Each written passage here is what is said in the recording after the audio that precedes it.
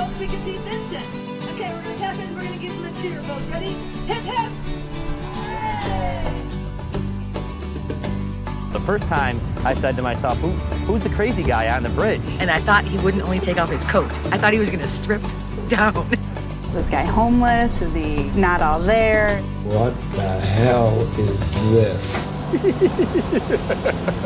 I don't know what to make of him. Hey, nice suit. I mean, compared to the suits I have, this one's rather blah. This guy have a different color suit on every time we pass down the river.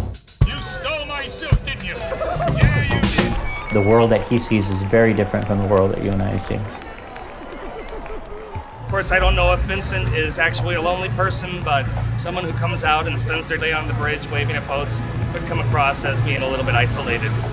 He took a lot of abuse because he was not normal. And rather than be ashamed of it, as most people would be, he went with it.